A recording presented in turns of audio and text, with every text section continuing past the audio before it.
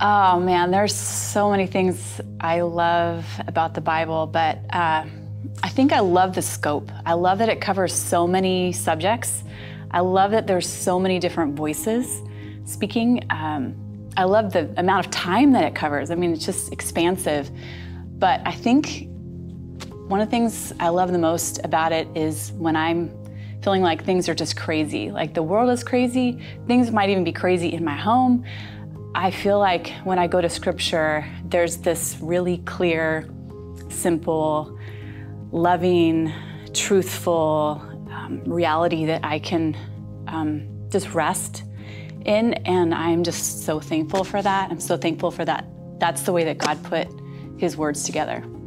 One of my absolute favorite passages in the Bible is, it's been with me like for years and years and years, is Philippians 4:4-9. And I think it's just easy for me to get overwhelmed by life. And I have this posted above my kitchen sink so that when I'm doing the dishes, I can just pause and think about what's true. Rejoice in the Lord always. I will say it again, rejoice. Let your gentleness be evident to all. The Lord is near. Do not be anxious about anything, but in every situation, by prayer and petition, with thanksgiving, present your requests to God, and the peace of God, which transcends all understanding, will guard your hearts and your minds in Christ Jesus. Finally, brothers and sisters, whatever's true, whatever's noble, whatever's right, whatever's pure, whatever's lovely, whatever is admirable, if anything is excellent or praiseworthy, think about such things. Whatever you've learned or received or heard from me or seen in me, put it into practice, and the God of peace will be with you.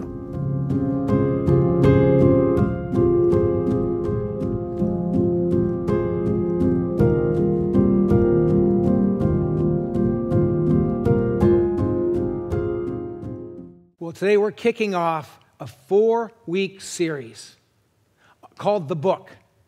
It's all about the Bible, which the Bible simply means the book. This is the book above all books. This is the book that is breathed by the Spirit of God, that can transform our lives and give us power and hope and guidance and direction. And this book we're going to learn today, this is the book that Jesus loved. Technically, it was a series of scrolls, but the words of this book in the Old Testament, the first 2/3 of the Bible, that was Jesus' Bible, the book that he loved. And it's beautiful. Jesus wasn't just the living Word of God. He loved the written Word of God. It was a part of who he was. And this whole year, we're thinking about what it means to be more like Jesus. If you want to be more like Jesus, learn to love the book that Jesus loved. And in Matthew chapters 5, 6, and 7, we find a sermon called the Sermon on the Mount. This is the longest recorded sermon of Jesus in the Bible. And as Jesus is preaching to this group of people on this mountainside, he says these words. Jesus says, "Do not think that I have come to abolish the law or the prophets." That's the beginning of the Bible. He says, don't think I've come to abolish it, to get rid of it. I have not come to abolish them, but to fulfill them. For truly I tell you, until heaven and earth disappear, not the smallest letter, not the least stroke of a pen, will by any means disappear from the law, from God's book, until everything is accomplished. Jesus said, I didn't come to get rid of the book. I didn't come to undercut the book. I came to fulfill it. I came to live it out, to show what it looked like, to follow God's will and God's ways, and I came to lift it up. And through Jesus' coming, he began to give the story of the Gospels for the fulfillment of the finishing of this book that we have in our hands today. And so as we begin, understand that for Jesus, this was Jesus' favorite book. Now, I'll be honest, as a Christian, I hope, and as a pastor, I hope for every single Christian, if you have to pick one favorite book, I hope it's the Bible. But I actually have lots of other books that are maybe in that next tier of favorite. And I grabbed a few of them off my shelves. I don't know if you're a reader, what your favorite book is. Here's one of my favorite books. It's called The Lion, the Witch, and the Wardrobe. C.S. Lewis wrote this for children. That's probably why I like it. I'm kind of a kid at heart. But there's 7 books in this series, The Chronicles of Narnia, and this is the kickoff book, and it's powerful. I love anything that Malcolm Gladwell writes. This is a book called Outliers that is just profound. He makes you think, ponder. This is a book called Good to Great. In terms of leadership books, by many people, they'd say this is their favorite, strongest leadership book. Nabil Qureshi, many of you knew Nabil. He's with Jesus now. A devout Muslim who became a follower of Jesus. This is his story of seeking Allah and finding Jesus. And he preached here at our church, and we're going to have a night of worship coming up where we're going to hear about some of his life. And then also, this is a book I grabbed called Out of the Salt Shaker into the World. It's the first book I read on evangelism. I probably read 50 books on evangelism since then about sharing our faith naturally. And I've ended up writing books about this topic because it's so much a part of who I am. But this was a book that just kind of kicked me off. And there's other books. The book I give away the most, The Case for Christ by Lee Strobel. It goes on. I could tell you about so many of these books. But with all the books that are out there, and I encourage people to read. I taught my boys growing up that the best way to get forward in any aspect of life is to be a great reader and a great thinker. And you can learn almost anything if you learn to read. And so I hope for you have many favorite books, but I hope that above all the books, you would say that this book, the book, God's book, is your favorite in that it has the greatest impact in your life, in that you read it most often, and that you read it again and again and again, and then you let the Holy Spirit speak to your heart and your life and transform you. And so we're going to talk about the book that Jesus loved. And I'm going to share 4 thoughts about this book and about Jesus. And so here's the first thing. And if you're a note taker, there's a place on your Shoreline app to write a few thoughts down. But here's the first thing. The book Jesus loved, it gives wisdom for daily life. If you want wisdom for your daily life, read this book. You say, wisdom for what part of my life? Every part of your life. Romance, it's in here. Business, it's in here. Personal finances, it's in here. Times of pain and sorrow and struggle, it's in here. How do I deal with my anger? It's in here. This book may not answer every specific question you have, but it will touch on every theme or topic of human existence. God's book speaks and gives wisdom for our daily lives. And you think about it, if this is God's word, and as Christians we absolutely are confident that it is, if these words are breathed by the Spirit of God, you better believe that all the wisdom you need, all the wisdom of heaven that we can handle and understand is captured in the pages of this book. And so we shouldn't be surprised by that. And as Jesus was teaching and preaching when he walked on this earth, he would often say this. He would say, "You have heard that it was said." You have heard that it was said. Every time you hear Jesus in the Bible say, "You have heard that it was said," here's what he's talking about. Back here in the first 2/3 of the Bible. When he says, "You have heard that it was said," he's saying it's written in the Scriptures. It's written in God's Word. And then he would quote that. And then he would expound on it and make sense of it and talk about, this is what it looks like to live a wise life. And it is hard to live a wise life in our world, but this book can guide you down that path. So if you have your Bibles, I'd invite you to turn with me to Matthew chapter 5. You can turn in your Bibles there. You can go in your Bible app there, and it'll also be on the screen. But in Matthew 5, this is, again, in the Sermon on the Mount, the longest sermon of Jesus ever recorded.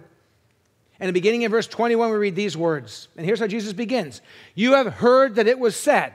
So you go, okay, this is going to be a quote from the Old Testament.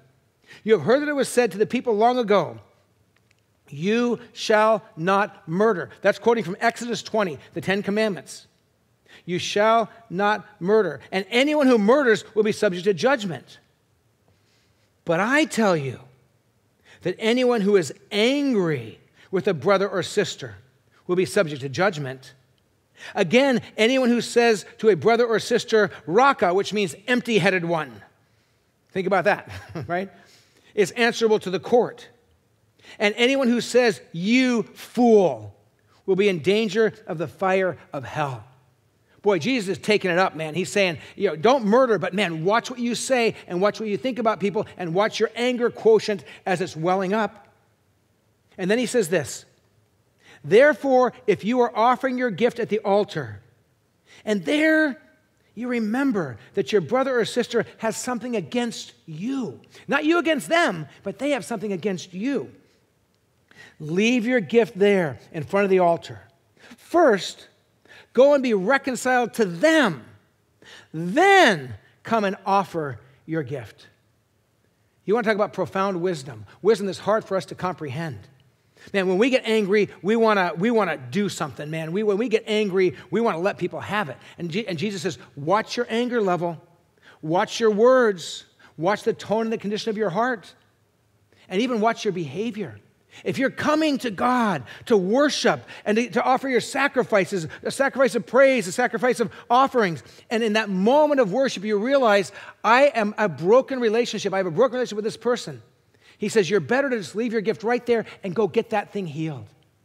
Now, I need to let you know, this was the passage that I chose for this part of this sermon weeks before where we are right now. This is weeks before the level of tension we have in our country right now, weeks before the news cycle of all that's happening, all of the violence, all the conflict in our world. But this text speaks to our lives. It speaks to the issue of anger. Now, the Bible is clear that there are times where there's righteous anger. But man, the Bible warns when anger is welling up inside of you, be careful. Because anger and bitterness, whatever's driving it, and in many ways, if it explodes into violence, the enemy, Satan, is fueling that fire of anger. But anger can lead us to evil. Sometimes anger can lead us to righteousness, if it's righteous anger. But anger that's uncontrolled can lead us to evil.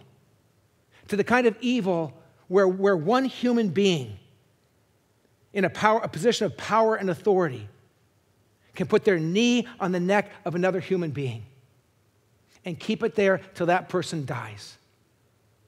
That is raw, pure, demonic evil from the pit of hell.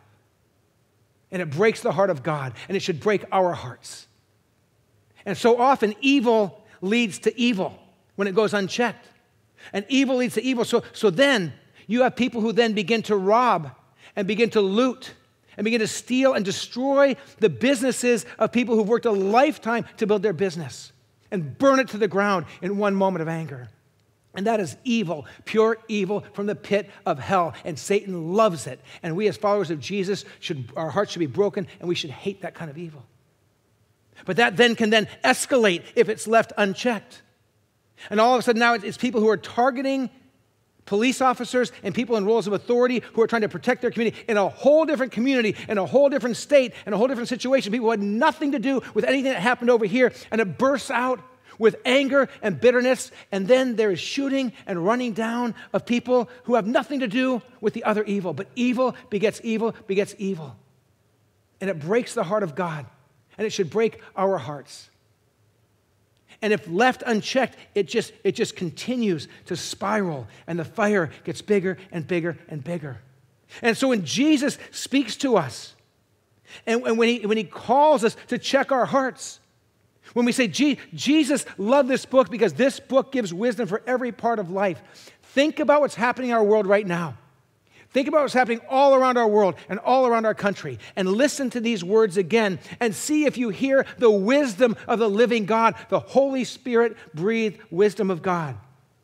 You have heard that it was said to the people long ago, you shall not murder. Anyone who murders will be subject to judgment. We all say, well, amen to that. But I tell you that anyone who is angry with a brother or sister will be subject to judgment. Again, anyone who says to a brother or sister, Raka, you empty-headed one, is answerable to the court. And anyone who says, you fool, will be in the danger of the fire of hell. That's the words of Jesus. And then he says this, therefore, and he's talking to each person in that crowd, and he's talking to us. This is the wisdom of Scripture that speaks to our hearts. Therefore, if you are offering your gift at the altar, whether it's songs of praise, whether it's offerings, whether it's your worship of Jesus, if you're offering your gift at the altar and there you remember that your brother or sister has something against you, leave your gift in front of the altar. First go and be reconciled to them, and then come offer your gift. This is the wisdom of God. Get reconciled. Make things right. Not just with people you have an issue with, but with people who have an issue with you. It's so important to Jesus that he says you stop in the middle of your act of worship and you make it right. And maybe for some people listening right now, the best thing you can do right now is to stop watching this sermon and pick up the phone and call someone who you have an issue with and be reconciled. That application of God's word would be far more powerful than listening to another word I say. And certainly if someone's in your mind before this day is done. connect with them, talk with them. And you look at our world where how much bitterness, how much conflict from all kinds of people groups and all kinds of individuals, the conflict. And Jesus says, seek reconciliation. First, go and be reconciled to them. Then come offer your gift. Anger can lead to anger and to evil and to greater and greater evil. So here's the question. Do you need wisdom and direction as you navigate the complexities, the complex realities of daily life? Then read the book that Jesus loved. If you look and say, man, I don't know how to deal with this situation. Our economic situation right now is so confusing. The political tensions that we have in our world are so intense. Go to the book. Conflict between people groups all around the world, all around our communities. Go to the book. It's more than just reading this book. We take what God speaks to us from this book and then we live it out. We live in a different way, in a new way, in a way that's baffling to some because they can't imagine you living the way the Bible calls you to live, but you follow this book and it will lead to what God wants for you and God wants for me. And so I challenge you to open this book and to follow what it says and to grapple with what it says. And if what it calls you to stretches you and makes you go, this is hard to do, that's probably good. If everything in the Bible was easy to do, man, then I don't think it would be the word from God, because God's calling us to be more than we can be in our own power. This is the book that Jesus loved. And so here's the second insight. The book Jesus loved, number 2, is the foundation and the source of meaning. If you want to know the foundation and the source of meaning for your life, for who you are, for what you do, it's found in this book. People go on this quest to discover themselves. And I want to say, don't go on a quest and travel around the world to discover yourself. Look to this book. I was on a plane flying, it was an international flight, and there was this couple. I was sitting here, the woman was in the middle seat, and her husband was next to her. And I said, oh, where are you coming from? And she said, I think it was a 12-month open ticket where she and her newlywed husband had traveled the world. I don't know who could afford to do that, but they could. And they had traveled the world, and I said, well, just traveling? And she says, well, it was kind of like a year-long honeymoon, and I was really just trying to discover the meaning of life and why I'm on this planet. And I said, did you find it? And very soberly, very sadly, she said, no. And I thought, you traveled the whole world. And she told me some of the places she went, and she swam in these pools, and she skydived here, and all these different things. She said, no. And I actually said to her, I said, can I tell you where I found the meaning of life? She's like, yeah. Now I talked about Jesus, the one who loved this book and who's revealed in this book. Look to this book if you want to figure out who you are. Parents and grandparents, as your kids are trying to figure out who they are, as your grandkids are trying to figure out who they are, guide them to this book. But it's all an old book. Yes, it is. It has the wisdom of the ages and the heart of God. But open this book and know it and teach it to the next generation. So the foundation, the source of our meaning is found in God's book. Even Jesus drew his definition of who he was and a sense of who he was from the Scriptures. That's because Jesus Christ was prophesied in the Old Testament Scriptures, fulfilled in the New Testament. But Jesus, who was the Messiah, understood that the Old Testament Scripture said he would come as the Messiah, as the Savior, that he would be the Lamb of God who takes away the sins of the world. So he took that position, even that he would be the shepherd, the good shepherd over God's people. Jesus identified himself based on what the Scriptures said about him. Now, he was God, so he knew who he was, but there's a sense that he understood that the book pointed to who he was. And it also points to who we are. If you have your Bibles, turn with me to John chapter 10. And in this passage, we get this beautiful kind of pastoral picture of who Jesus is, but also who we are. Because when we know who Jesus is, if he's Savior, we're the ones being saved. If he's the good shepherd, we find out that we're the sheep. And that's what we learn in John chapter 10, beginning in verse 11. Jesus says, I am the good shepherd. The good shepherd lays down his life for the sheep. The hired hand is not the shepherd and does not own the sheep. So when he sees the wolf coming, boom, he runs for the hills. He abandons the sheep and he runs away. Then the wolf attacks and the flock is scattered.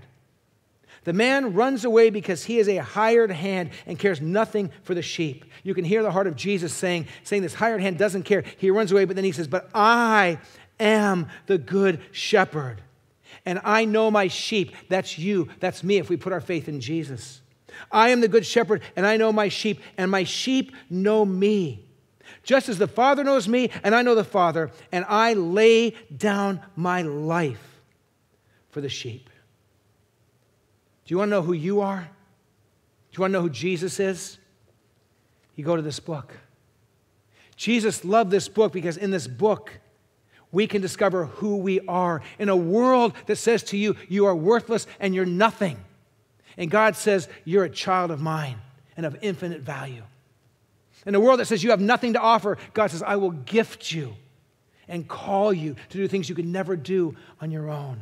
This book reveals who we are. So here's the question.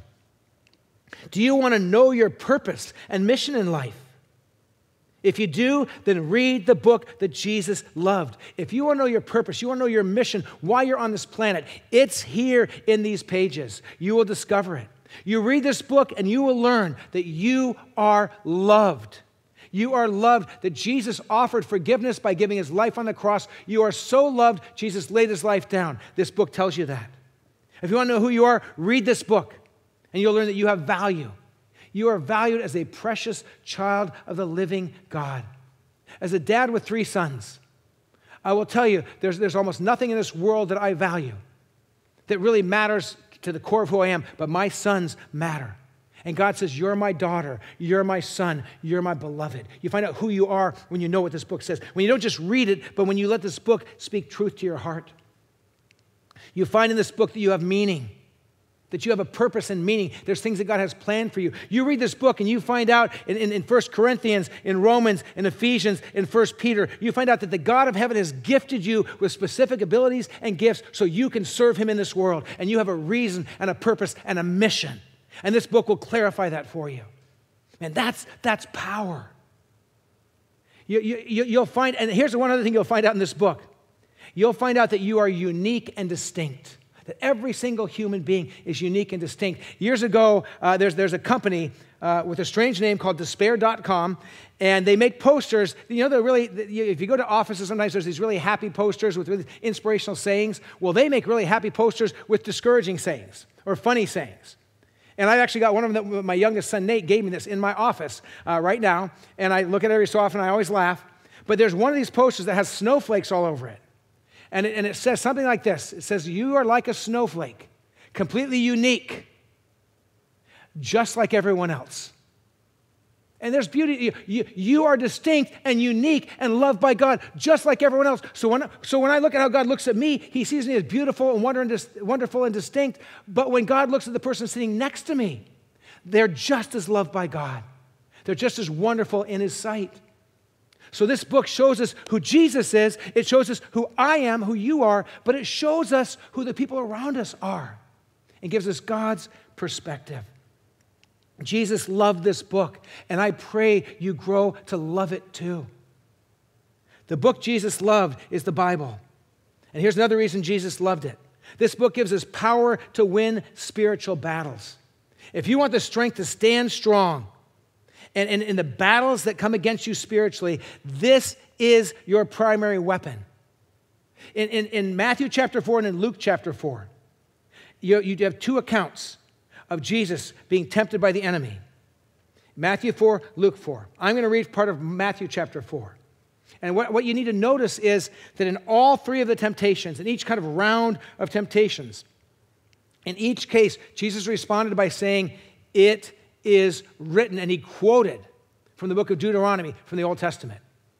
When the enemy came and enticed, Jesus responded and he counteracted and he fought back with the words, it is written, it is written, it is written. Listen to Matthew chapter 4, beginning in verse 1.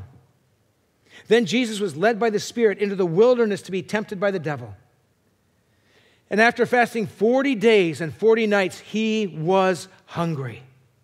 The tempter came to him and said, if you are the Son of God, tell these stones to become bread. And Jesus answered, it is written, man shall not live by bread alone, but on every word that comes from the mouth of God. And each time the enemy entices and tempts, Jesus says, it is written, it is written, it is written. And for you and I, we can learn from this. Here's the question. Do you want wisdom, power, and fortification When the enemy attacks and entices, and I know the answer to that. Man, you want wisdom, you want power, you want strength and fortification. Anytime the enemy attacks, you want to stand strong. Then read the book that Jesus loved. If you want to stand strong against temptation and sin, get into this book. And let this book get into you, into your mind. I would challenge you to memorize passages from the Bible that you think are powerful or meaningful. A verse, a little chunk of verses, two or three verses together, maybe a chapter of the Bible, so that when that enticement comes, when that temptation comes, you can just run through that scripture in your mind and run through it in your heart. There's something about having God's word at your fingertips. And you go, well, I can just pull it up on my phone anytime I want to. Well, yes, you can, and you should. But there's something about having it deep in your mind and deep in your soul so that it just comes out of you, so that you know how to respond when the temptations come. And if you long for that, if you long for that strength, look to the book that Jesus loves. And understand that whatever you're facing, there is fortification. Whatever the enticement, whatever the temptation, whatever the demonic attack, whatever work of Satan that's happening in the world, there's answers in this book. And I really believe that if we go to this book and see what it says, and then we live it out, we can change the world. That's what God wants. He wants us to go to His Word, to know the truth of it. We stand in the power of Jesus, in the name of Jesus, but then we take action. And I was thinking about this through, we've sort of had as a culture, as a world, like this boxing match. And things have come at us like punch, punch, punch. So you have COVID-19 and all the sickness and all the fear and all the anxiety. And then with that, then there's sheltering in place and the isolation and the fear of that. And then within that, economic struggles, because the economy struggles. And so you go, that's put on top. It's just like boom, punch, punch, punch. Political unrest and tension that people are trying to leverage this moment to kind of jockey for political position and power. And then just kind of human evil as people are finally coming out of their homes. There's acts of violence and then conflict between peoples, and you go, in all of this, you go, what do I do? I mean, what do I do when all these things are coming my way? And here's what I would challenge you to do. You open this book, you keep your eyes on Jesus, and you take action. You hear God's truth, you look at Jesus Christ, the truth, the way, the truth, and the life. And then as He speaks to you through His Word, you take action. So as you go through, and COVID-19 is not over yet. This is still part of our world. And so you say, well, as that's going on, how am I praying for medical professionals? How am I praying for those who are sick? Am I praying for a vaccine? Am I sending a note or making a call to a friend of mine who's a nurse and she's given hour after hour and she's weary and tired? Am I encouraging her and blessing her and building her up? This word calls us to love and care for those who are serving faithfully. So let it move you to action. Economic struggles. You read this book and you go, the economy's struggling, and you understand that God is the sovereign and on the throne and He's over all things. And so you pray for God's provision and you pray for our economy to stabilize and for the world economy to stabilize. But then you pack up a bag or two of groceries and you bring them to the food pantry here at Shoreline, because this week we've had more activity and more need in our food pantry than any time in the history of Shoreline Church. So when anxiety comes and worry comes, you read the book and you fix your eyes on Jesus and you let His truth speak to your heart, and then you do something. You act on what He speaks to you. Where there's political unrest, you read God's book and you see what He has to say about how we relate to people even when we disagree with them. You keep your eyes on Jesus. And then when you're talking with somebody with a different perspective, you don't come with bitterness and anger and hatred and violence. You don't. Not if you're a Christian, you don't. You can disagree. I shared this in a letter recently to the congregation. You can agree to disagree without being disagreeable. You can extend grace like Jesus did. When there's human evil around us, where there's conflict, and right now we're seeing just battles and conflict and bitterness and anger and hatred and senseless violence. And it's so easy just to want to turn into a ball and ignore it, or to kind of pull back and just say, I have nothing to do with that. I'm going to lock my doors and ignore it. But I would tell you the same thing in the midst of all of that. You open this book and you read it. And you fix your eyes on Jesus, and not so much time on social media and on news, but in this book and eyes on Jesus. And enough of the news to know what's going on so you can pray well, but don't let it consume you. And then you do what you can. You do something. You don't just talk about it. You don't just post about it. You don't just tweet about it. You do something. What can you do? Do something. This last week, I had something interesting happen while all this is going on. I spoke to a group of pastors a few weeks ago. A group called me and said, can you do a talk for pastors in Michigan? Well, I'm not going to fly there, but they said, just do it all online. And I travel places and speak, and they normally pay me something to do that. And if it's for organic outreach, I give it to the church. And if it's on my own time, it's for me. But this was on my own time, so I spoke to these pastors, and I thought that was it. Well, I got a gift in the mail this week. And God put on my heart, that gift's not for you. That gift is for what's happening in our world right now. And so I just went on GoFundMe, and I went to Minneapolis Needs, and there were like 16 different GoFundMes, and this one jumped out at me. They need a certain amount of money. They're not anywhere close towards it. And it was one street in Minneapolis where basically all the small businesses were burned to the ground, and they're trying to rebuild. And God put on my heart, half the money goes to that. And the other half goes to kind of the person where all this began, in a memorial fund for a man whose life was taken senselessly. And so I gave half to the George Floyd Memorial Fund and half to this one street that needs it. Now, that's not a big thing. And when I looked at the amount going, it wasn't like it was all paid for now, but it was something. And I want to say to our congregation right now, if everyone who calls Shoreline their church home, whatever the struggle and the conflict is, if you will stay in this book and keep your eyes on Jesus and do what God calls you to do, that has power to make a difference. And if you're finding rage building up inside of you, but you're not doing anything about it, that rage at some point is going to explode. And maybe on the wrong people, maybe on your dog, maybe on your kid, maybe on your spouse, maybe on your neighbor, maybe on a business owner somewhere. I'd never do that, but man, things are blowing up. Come to Jesus, go to his word, and do something. And watch what God does through you. And then finally, the book Jesus loved is a source of strength in our times of pain. Man, in times of hurt, in times of pain, we have to come to this book. Man, we've been walking through the Psalms in our weekly devotions. But if you open this book in times of pain, and there are passages that will speak to your heart. And Jesus Christ, our Savior, our Lord, when he was hanging on the cross, the ultimate pain, the ultimate injustice, the ultimate physical suffering, the ultimate spiritual suffering, all the sins of humanity and all of their punishment and all their judgment is placed on Jesus Christ on the cross. And in that moment, he quotes Scripture. He quotes from Psalm 22. And our Savior, while dying and suffering on the cross for our sins, he cries out from Psalm 22, my God, why have you forsaken me? Why are you so far from saving me, so far from my cries of anguish? My God, I cry out by day, but you do not answer. By night, but I find no rest. And so he's quoting this psalm because it captures his heart, but then he finds comfort in the psalm because the psalm goes on to say, yet you are enthroned as the Holy One. You are the one Israel praises. In you, our ancestors put their trust. They trusted, and you delivered them.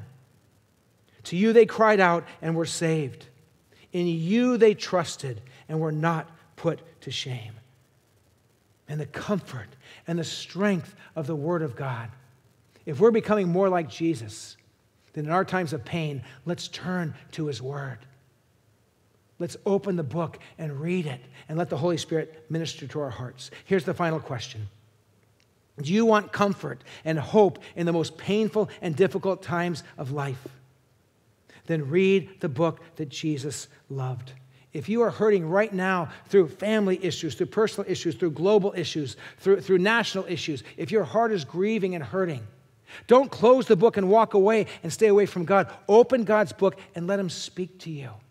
And let him bring the comfort of his Holy Spirit. One of the names for the Holy Spirit is the Paraclete, the Comforter, the one who comes and comforts us at the core of who we are. Look to the Word of God and let the Spirit of God breathe truth into your heart and truth into your life. And so I want to invite you, if you don't have a Bible, and some of you listening may not have a Bible, or maybe you don't have a modern English Bible. Maybe someone in the family gave you a Bible that has lots of these and thous and it's hard to read. Or you don't know where you put it. But if you really don't have a Bible that's in modern English, will you just text the word Bible to the number you see on the screen, and we will send you a Bible. Just let us know you need one, and we would love to give you that gift. And then, every week of these 4 weeks, I'm going to be sharing on the Shoreline app 3 ideas for how to read the Bible, fresh new ways to engage with the Word of God. So when you get your Bible, and for all of you that have a Bible, find it, take it out, dust it off, and start reading it. If you listen to the Bible on your phone, great. If you read the Bible with a paper Bible, fine. But let the words of God come into your heart and your mind and bring transformation in your life. I want to pray with you and ask that God's Word in a whole new way would become your favorite book, that the book would become the book in your life. God, that's our prayer.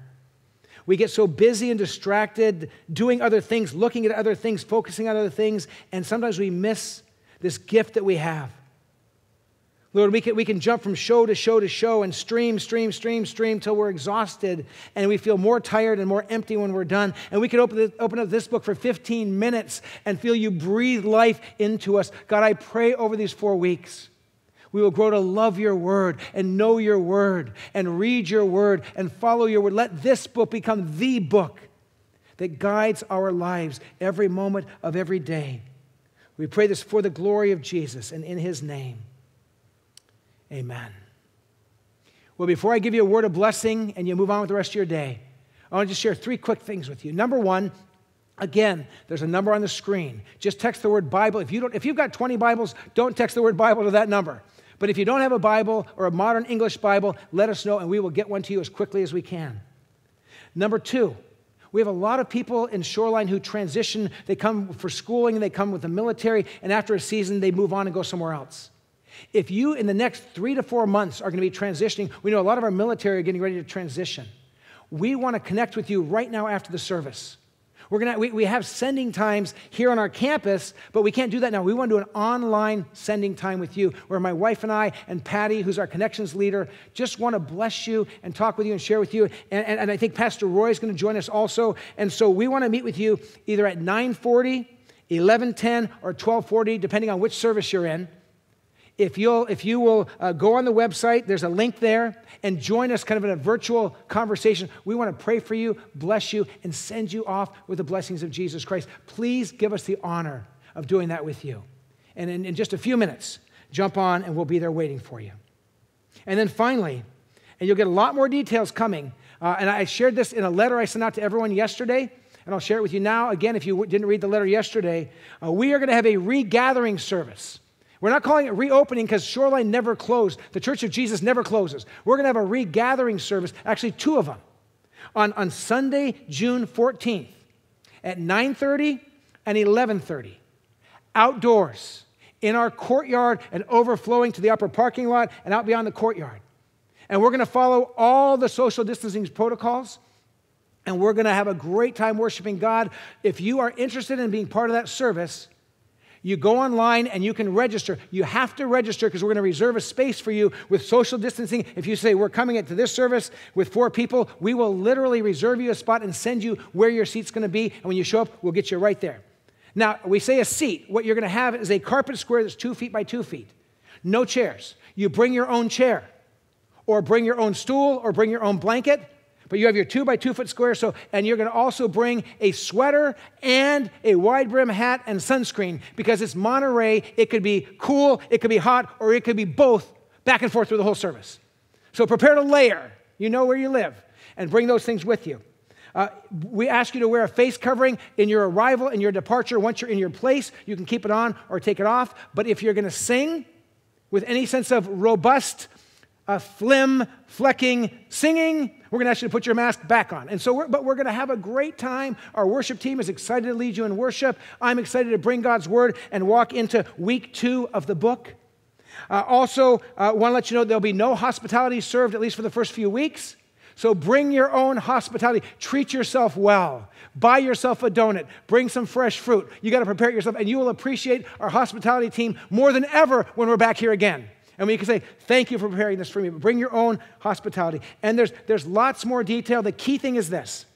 We believe that all the spots are going to fill up. We have limited space. So right away, go on the website, fill out the information. We'll respond back and say, you have a seat for 1, a seat for 3, a seat for 10. And we'll let you know where it's going to be. So when you come, you can say, I'm in section 1, row 4, and we'll get you right there. It's going to be a blast. It's going to be a lot of fun. Again, and let me be very, very clear. If you look and say, right now, I'm not ready yet to come on the campus and to gather, I'm not there yet. We will have at 8:30, 10, and 11:30 online services that will be amazing, excellent, the same quality of music, the same preaching. I'll be preaching and recording my sermon for you online, and I'll be preaching live for the people that are here.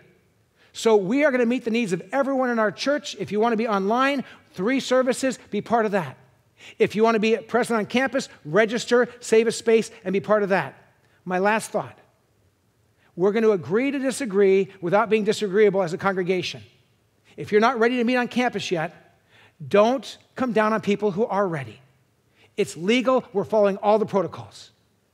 If you feel good coming on campus, don't taunt the people who are staying home. Bless them.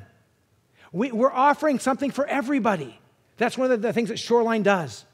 And so we invite you to come and join us on campus or online. And this next Sunday, a week from today, let's worship together in the power and the presence of the Holy Spirit. And between now and then, open the book. There's a weekly reading, there's a daily reading guide on your app and on the website, and 3 new ways to read the Bible on your app. Dig into God's Word, and we'll gather again next week. Now let me just have the honor of sending you off with a word of blessing.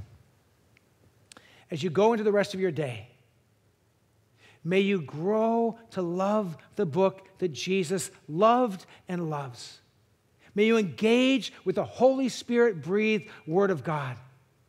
May God give you comfort through His Word. May God give you direction through His Word. May God help you see who you are as you read His Word and who the people around you are, their value, their beauty, and who God has made them. And then gather with us again next week online or on campus. And let's just continue to grow in the Word of God. God bless you. Have a great week, and we will see you next Sunday.